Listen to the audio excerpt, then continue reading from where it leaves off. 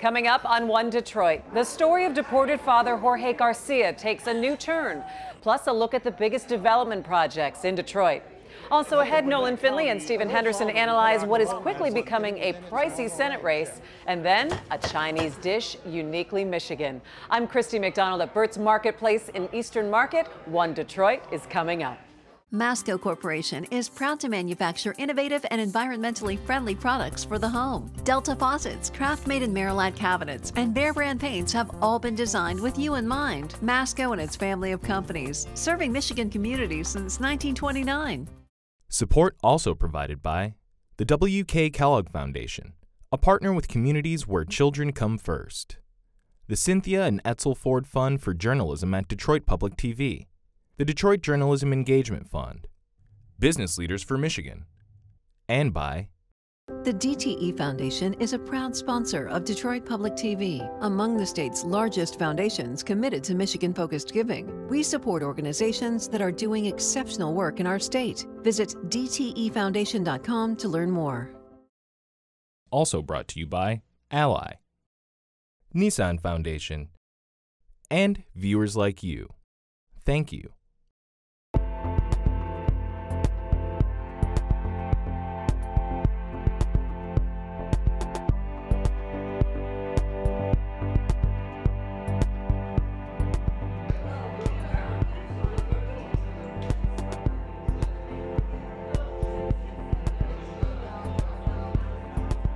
Hi there and welcome to One Detroit. I'm Christy McDonald. Great to have you with us.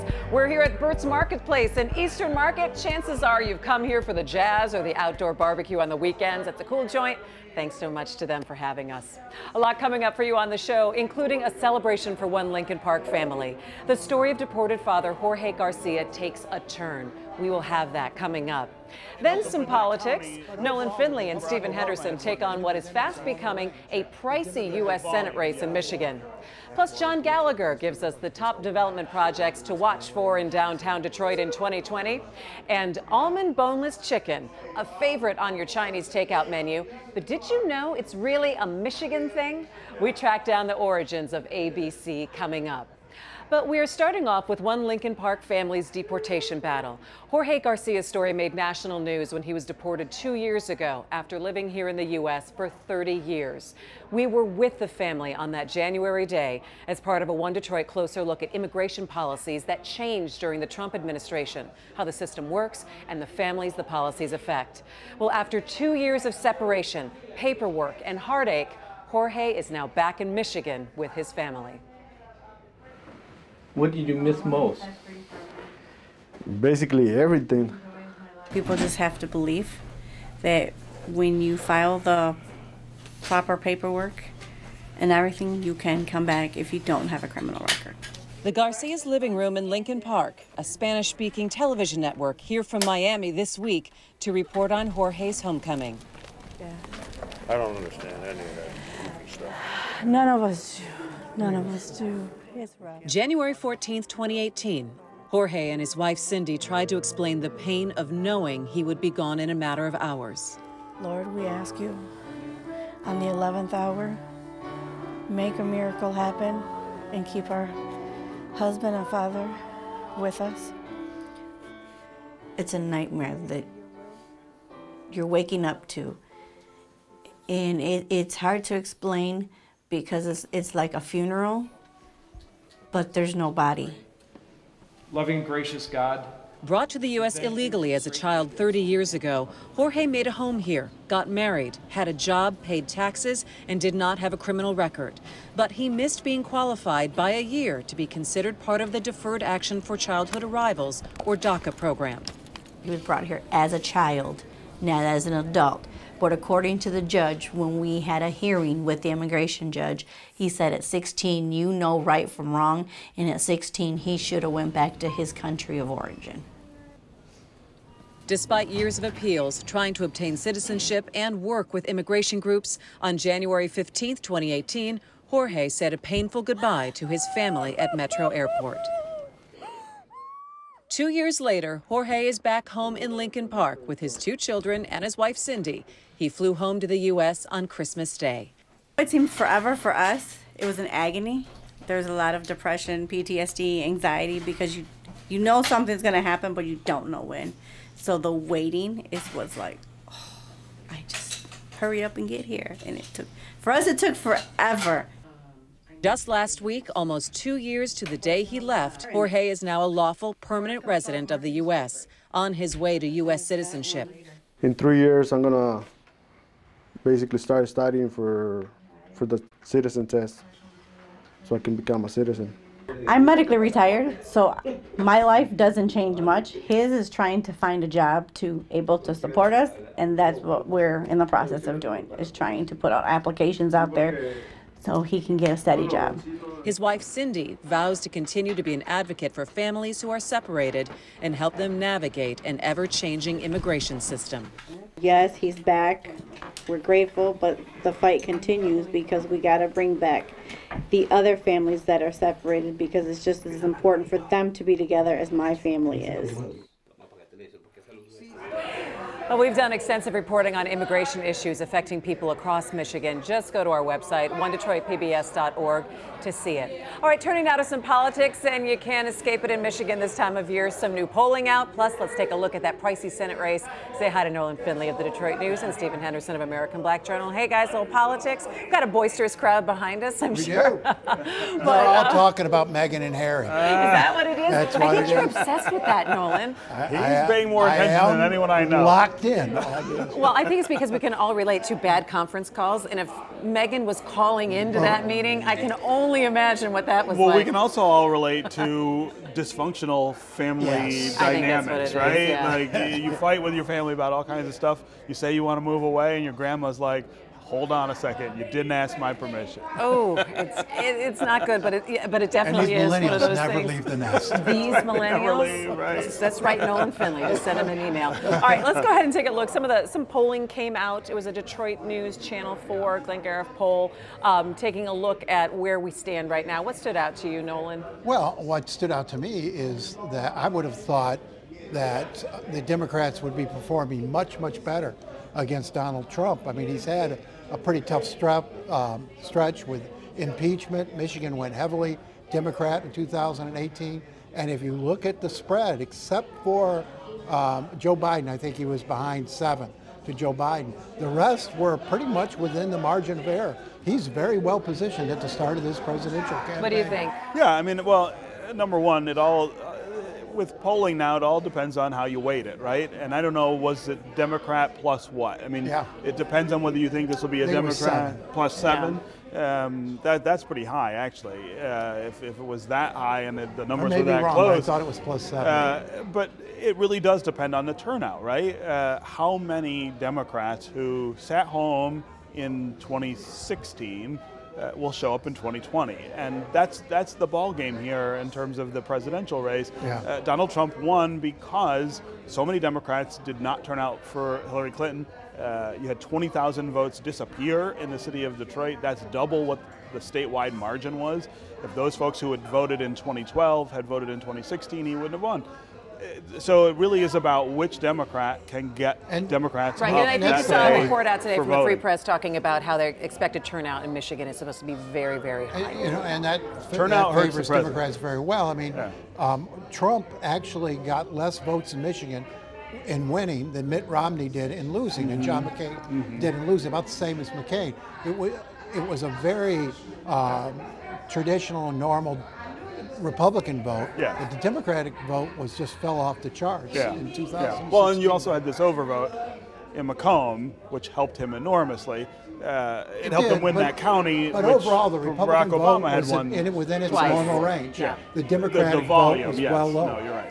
Let's go ahead and take a look at the Senate race. We're starting to see a lot more attention put on there, and really the staggering amount of money that's being put into this race. And just so what, the last quarter, John James raised $1 million more than Senator Gary Peters did. What does that mean to you when you look at fundraising, Stephen? I mean, it's very early, and I think it's too early to project what that means for the race. I mean, it means that it principally means that nationally, I believe, Republicans think this is a seat they have a shot at. This is a race that they're putting money into. This is a candidate that they like to try to beat Gary Peters.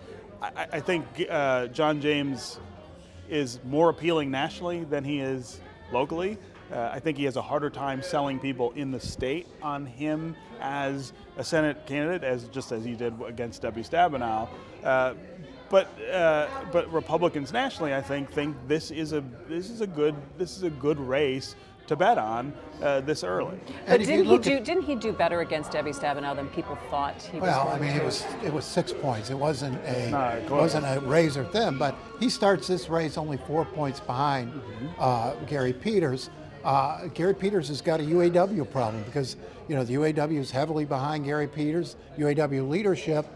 You've got the corruption scandal in that union. I wrote about that this week. So do you think that's going to make a difference in political clout for the UAW? I do, and I think the rank and file is not necessarily this time going to follow the advice of their leadership because they're angry, mistrustful of that leadership. It's a place or a group of voters that, as a Republican, you don't necessarily usually have a shot at, but John James can exploit that this time. Yeah, the one thing that people underestimate about Gary is the relationship he has with those very voters, especially in places like Macomb and going up into the Thumb. They love Gary out there. They love the motorcycle that he rides. They love the way that he can kind of relate to their working class backgrounds. He does really, really strongly in that area of the state, and John James did not in the last race against Debbie Stabenow. I think that could end up being the difference in November, is that John James is unable to close the deal with these people who are, understandably upset with their union leadership, but they do like Gary and they have a relationship. Well, there's with an him opportunity already for him there because James can do something Peters can't. He can attack the UAW leadership while supporting the reforms that the rank and file want. Direct elections, accountability for spending. Gary Peters can't talk about that and at the same time take checks from the UAW leadership. Tougher, right? But James can. He can speak to those Do you think voters. this would be the most expensive Senate race that we've seen? Well, each time it's the most expensive, right? It just keeps getting more and more. I mean, the cost of the things that people think matter in these races just keeps going up, and people's willingness to put money in is huge. The other question will be, though, on the Democratic side, the Bloomberg effect. If he doesn't get the nomination, what he's promising to do is to support candidates that will help the Democrats win the Senate and get Trump out of office. He did that in Virginia in 2018. It made a huge difference. I wouldn't put Michigan off of the radar for somebody like that if that comes to pass, if things here are close. That's money that could come into the state that we haven't seen before, and the volume would be impressive. All right, so this time of year, are you a little bored? More bored than usual, Nolan? There's no auto show right now. This was auto show week. And look at how nice the weather is. I'm not bored. It's actually warm, though. I think there's supposed to get snow this week. But yeah, I mean, it feels funny.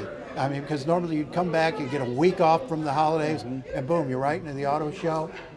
We got to wait a few months now, and it's a long slog. And we don't know what we're waiting for. It's a long slog to hear a little between bit, here and Easter. A couple more details, though, on what's going to be happening in June. Yeah, and it's sounding fun. I mean, they're going to do that at the Opera House or Music Hall in that space on Madison there. They're going to do the German and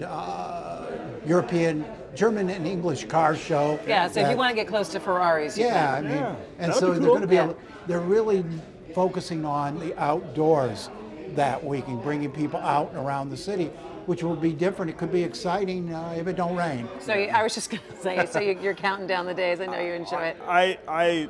I think it's a nice break from the show because I think the weather is always such an awful part of it. And I am excited for summer. I think it'll be different, and there'll be things that we didn't have a chance to do I'm excited before. to be able to show off the city in a different way, too, because, you do go from hotel to convention hall to hotel to airport out in January. June, and you'll be able to really experience a lot of that. But there is this now winter void here where there's absolutely nothing going on. It's quiet. It's nice. I don't know. You just don't like people. We're going to get cabin fever here. All right. Okay. Well, thanks, guys. If you've experienced downtown recently, you know the amount of construction that's happening on major projects, from the bridge to apartments to the old Hudson site. Well, we checked in with John Gallagher, former Free Press columnist and business writer and current author with a keen eye for urban development, to give us a sense of the biggest projects to watch this year in Detroit. In 2020, we're seeing a slight pause in the really rapid redevelopment of Detroit's greater downtown that we saw the last several years. We've had, prices are rising and construction costs are rising. There's some labor shortages, skilled trades shortages. So what we're doing is taking a slight pause now, I think, in this rapid redevelopment that we've seen recently. But at the same time, we're sort of bringing to fruition a lot of the smaller projects, a lot of the restaurants and retail and so on that we've been hearing about are coming online. So new apartment projects are coming online, some new restaurants are opening. We're seeing the new Valade Park at Water Beach on the East Riverfront that just opened. The Joe Louis Greenway is in the works. The new Joseph Compound Greenway is going to open soon along on the east side down to from the neighborhoods down to the riverfront. So a lot of these smaller projects we've been hearing about are beginning to come online, and I think that's exciting.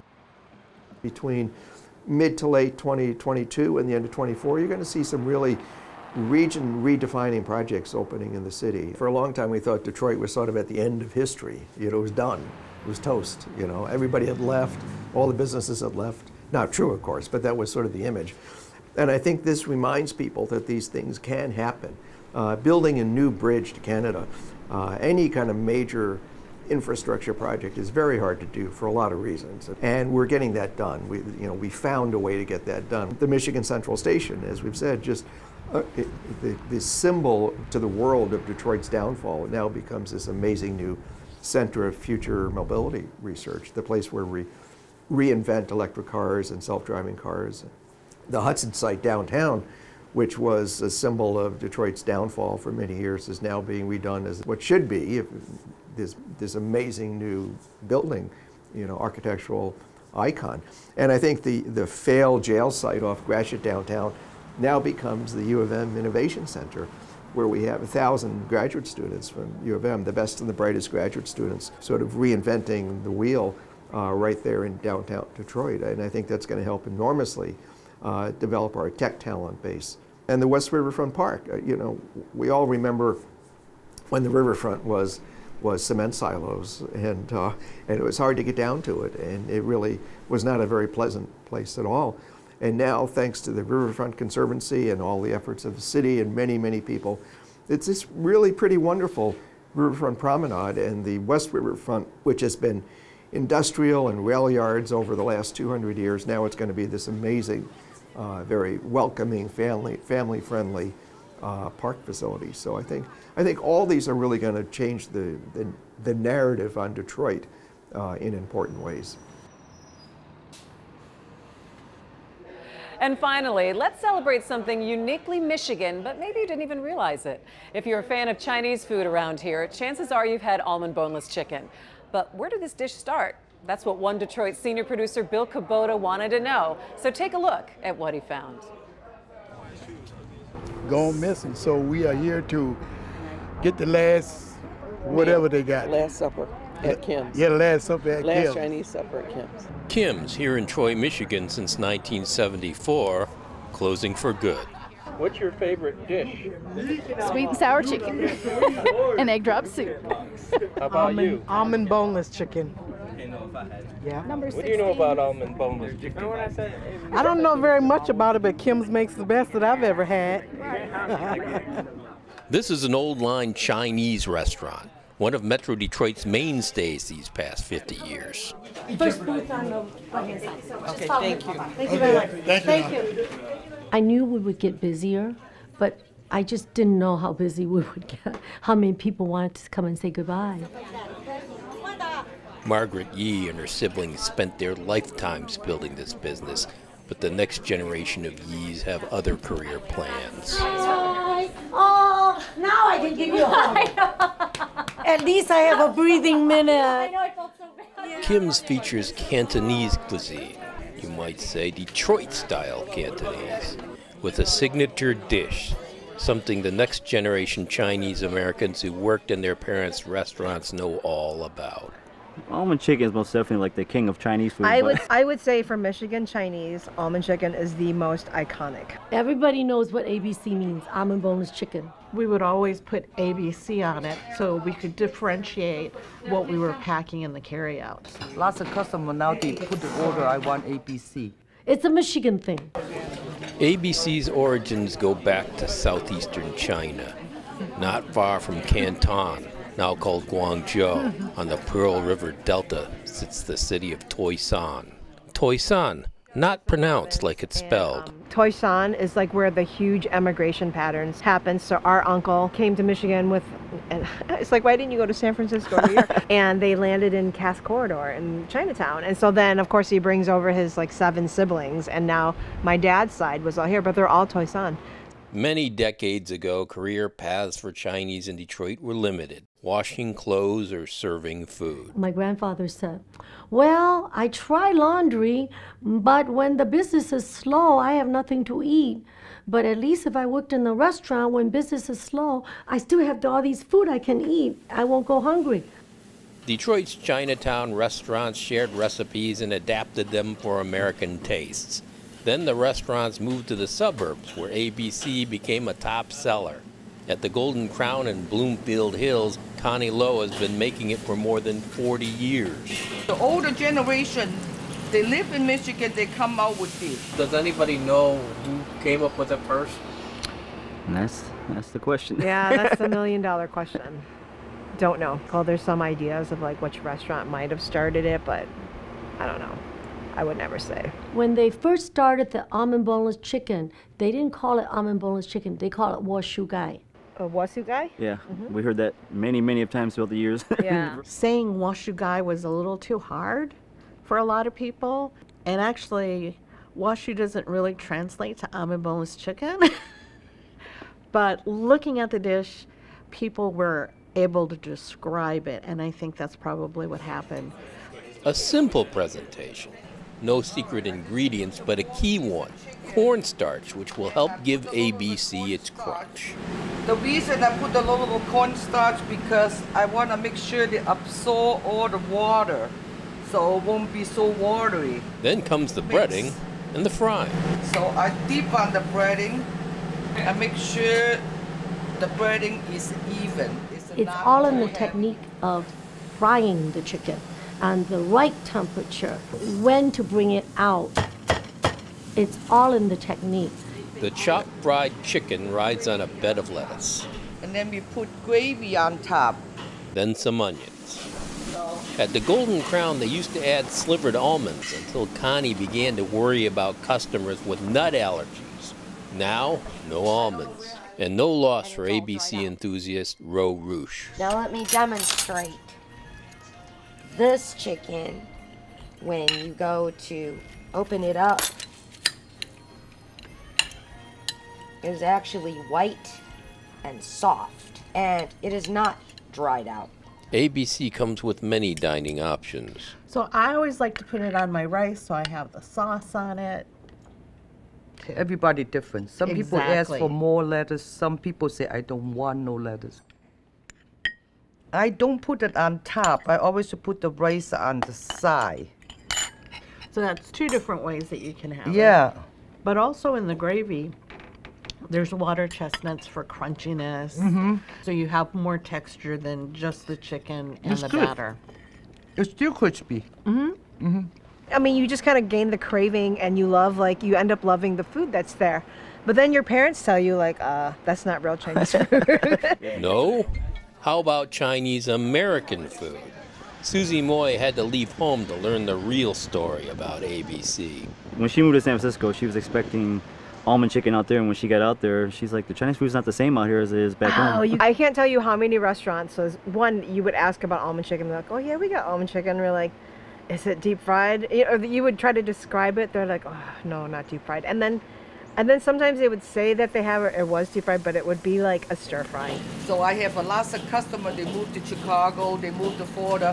Whenever I come back to visit, they always have almond chicken because they don't have it anywhere else. Well, it's kind of like Detroit pizza. People really didn't know about Detroit pizza. We had our own pizza. It wasn't just New York or Chicago. Like square pizza and Coney Island hot dogs, our cuisine has been discovered in other places. Almond Boneless Chicken, you can also find it in Columbus, Ohio. So there is something those Buckeyes love about Michigan after all. All right, thanks, Bill. Something to think about the next time you order. And that'll do it for One Detroit. Thanks so much for joining me. And thanks to Burt's Marketplace for having us. To find out more, just head to onedetroitpbs.org.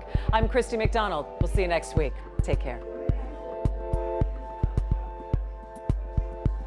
You can find more at onedetroitpbs.org or subscribe to our social media channels and sign up for our One Detroit newsletter.